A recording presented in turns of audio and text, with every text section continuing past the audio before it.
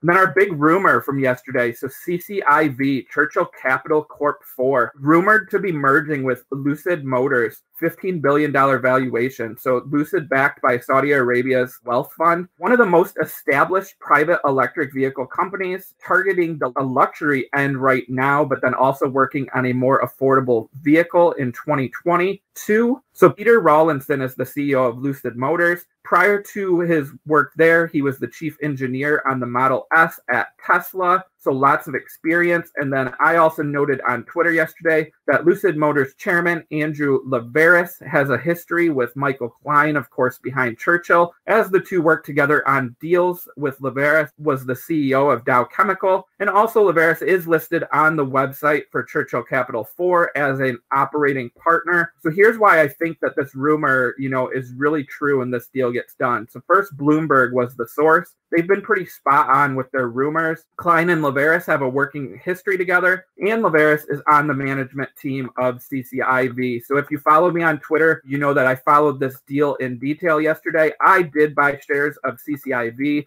I am now long. This is my largest SPAC position at the current time. I believe this deal gets done, and I think, this was one of the targets that lots of people were waiting for. So I am in this one, hoping that this rumor comes true.